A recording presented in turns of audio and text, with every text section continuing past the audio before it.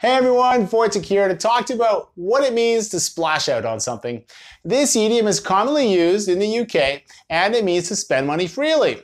Its earliest recorded date of usage is around 1804. If you splash out on something, you decide to buy something expensive for yourself. I like to think of it as throwing money around because when you splash water, it goes everywhere. So when you splash out on stuff, you spend money everywhere. There is also another variation of this saying, to splash money around, which also means to throw money around.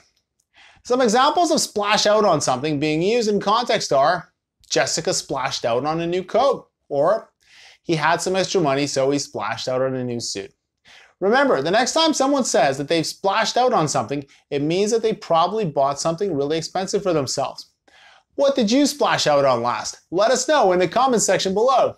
That's all for today. If you've enjoyed this video, like, share, subscribe. Until next time, keep on language learning.